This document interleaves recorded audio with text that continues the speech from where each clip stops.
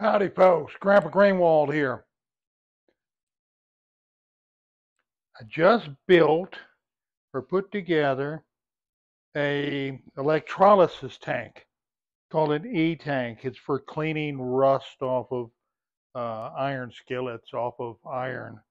Um, so I made it out of an old 20 pound meat mixer. This is stainless steel, so I have the positive going to the stainless steel container, and then I have the negative going to the iron skillet that I have hanging in there. Uh, Cleaning my first thing, and I think you can see over in the background on this other side down over here the ancient manual battery charger that I have running this whole setup here. So let me just zoom in here and show you how we can tell this is working, because it's doing things in the water.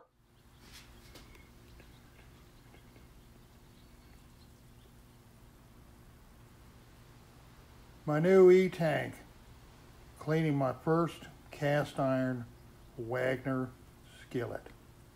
We'll check.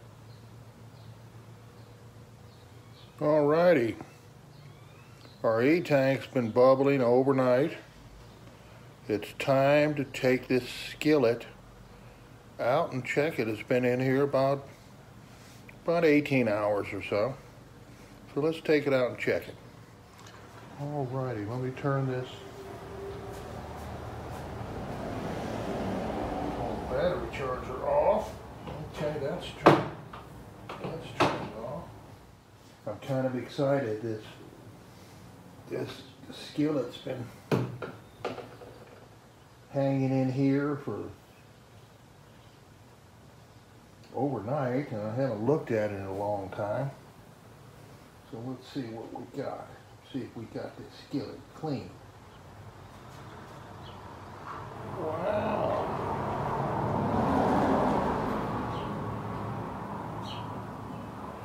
Wow, can we see that's a... Let me take this hook off of there.